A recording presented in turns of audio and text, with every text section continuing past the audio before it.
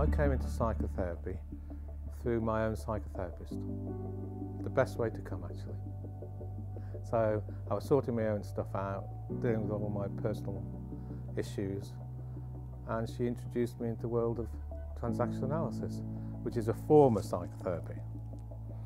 And then thought I could do it myself.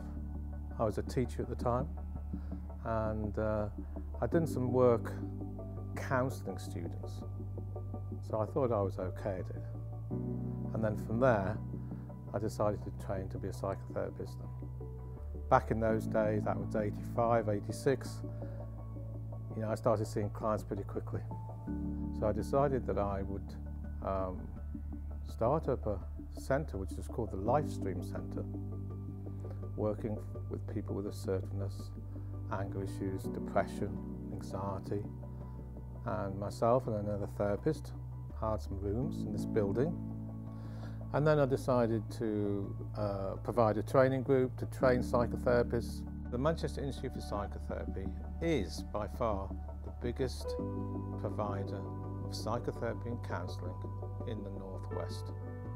We offer confidentiality, secure setting, a safe setting, and we cover such areas as depression, anxiety, relationship issues, sexual abuse issues, looking at how our past affects our present, taking charge of our life, assertiveness issues, how to manage ourselves in terms of anger and emotional regulation. We offer all these areas of expertise under one roof, with confidentiality being our hallmark. One of the features that I put into this institute 10-15 years ago was a highly professional assessment system where I, or at least somebody with my level of expertise, would see you for half an hour where you could look and explore what you wanted. We'd listen to your story and match you up with a therapist that would suit you in terms of your own needs and professional expertise. Because therapy works better when you actually get on with the therapist.